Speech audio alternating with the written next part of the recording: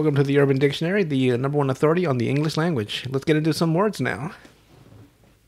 So, Urban Dictionary, we got a whopping 10 as always of the tastiest words I could find. That's my new word now, tasty. Oh, God. We start with the cucumber forest.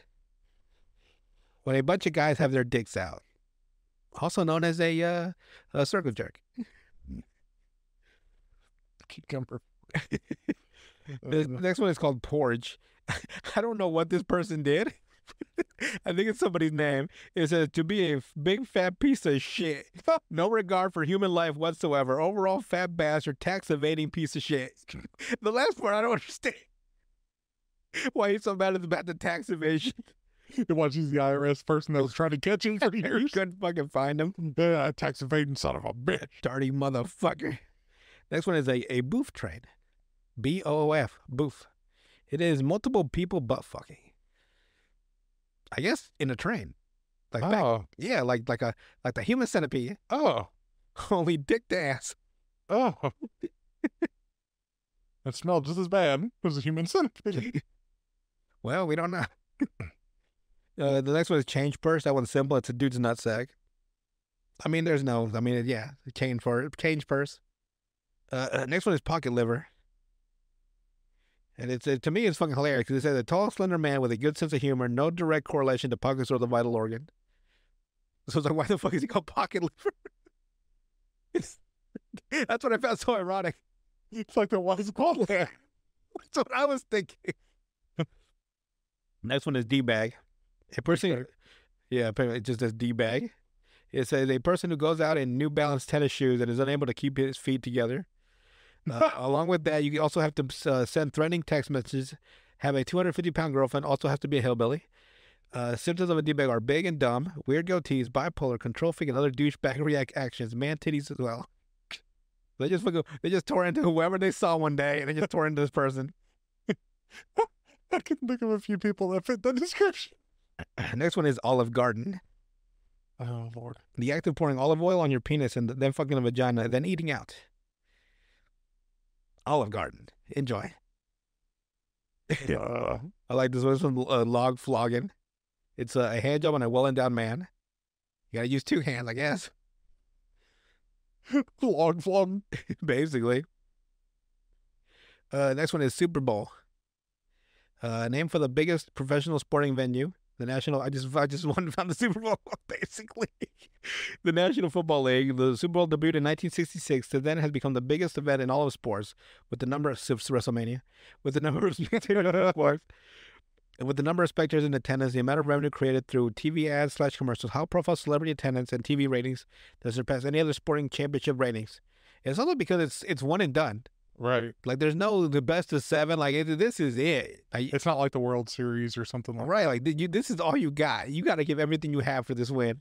And then that to people, that for people, that will always be more, than a fucking, like, 2 out of 3. I've never liked that. Yeah, like, you fucking do it, and you do it one time. That's all you got. Then you go cry when your team loses. Like, it's just the way it is. Just fucking bawl your eyes out. Like, damn it. You could be like the Buffalo Bills that lose 4 in a row. The only team to lose 4 Super Bowls in a row. The greatest team to never win.